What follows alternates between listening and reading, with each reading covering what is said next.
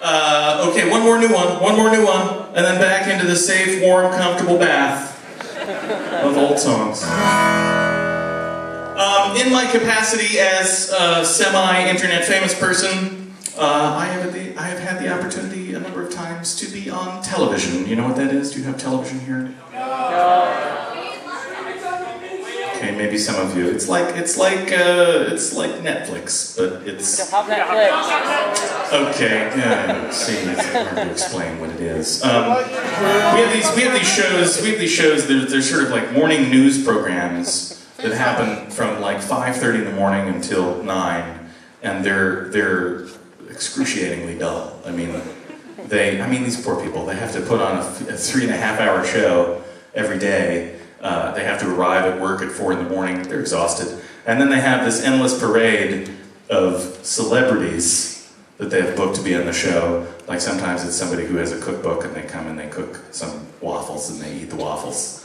And that's like a 10-minute segment. They have to do that. Or they'll have like a visiting, a dog trainer, a local dog trainer who's really great at training dogs. They'll have her on to show how she trains dogs, And then they'll have like maybe an internet celebrity, like a guy who writes songs about monkeys and puts them online. And they're very confused by me because they're handed this list of questions and they're like, is this really, am I supposed to ask them about this? This doesn't make any sense. Zombies? You have a thing with zombies? Okay. I feel for them because it's a difficult job to look so excited about all the banal things that are coming through your studio. But they do a fine job, except when you get up close, you can see behind their eyes, there's a little bit of crazy there.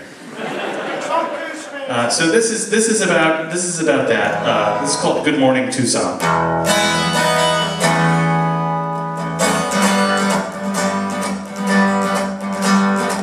Still so dark because it's still so early, and the chipper little girlie at the front desk doesn't mind at all. These phony living rooms and fake plants are killing me. This bad coffee's filling me with equal parts joy and rage. Put my makeup on and crack in half. I choke back and laugh.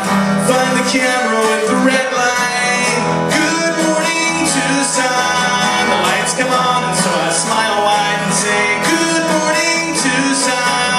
Throw to you before I throw the rest away. When I was coming up, I got the donuts, which means I got the donuts that I wanted.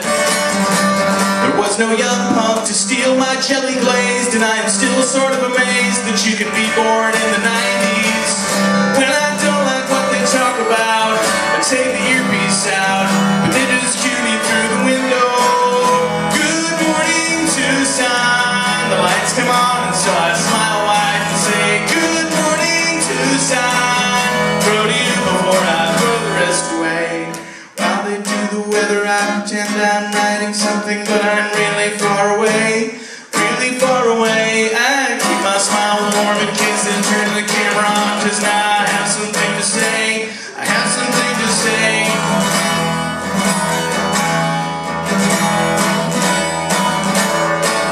Camera's melting, but I just keep going. It's been a pleasure knowing you. I wish you all the best of luck. When the prompter dies, I'm comfortable winging it. I'm practically singing it, a song that tears the world apart.